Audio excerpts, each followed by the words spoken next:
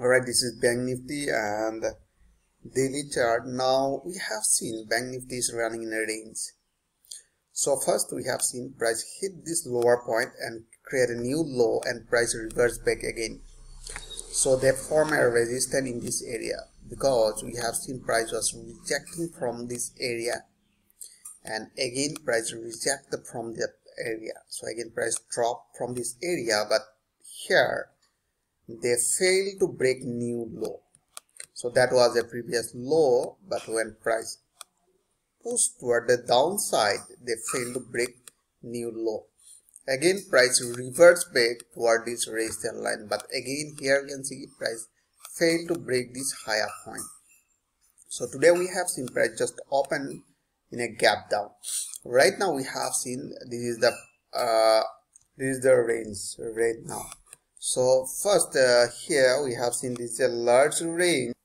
So basically we are focusing on this range only. Alright, let's just jump to H4 chart.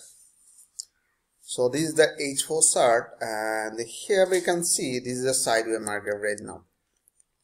Why market is sideways? Here you can see 20 moving averages are totally flat. So they are running in this area and price are not able to create a new high. Right, they failed it, and again that was a lower point and the price are not able to create a lower low. All right, so they are running in a range. So this is a sideways market.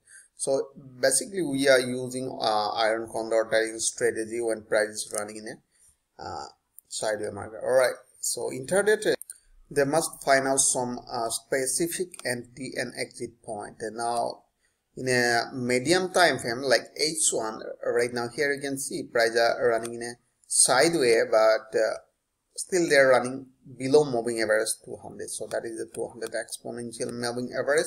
So we are looking for short only now. So but question is that can I go for short right now here? No, we can't go because we have seen price just open a gap down. So we are looking for a retracement near moving average 200. All right. So that will be our sell opportunity. Otherwise, we are not looking for short. And another, here you can see if price break this lower point, so we are looking for short. And if you not see in a 15-minute time frame, it's running in an uptrend. All right. So somewhere here we have seen that is 200 exponential moving average and price just below this 200.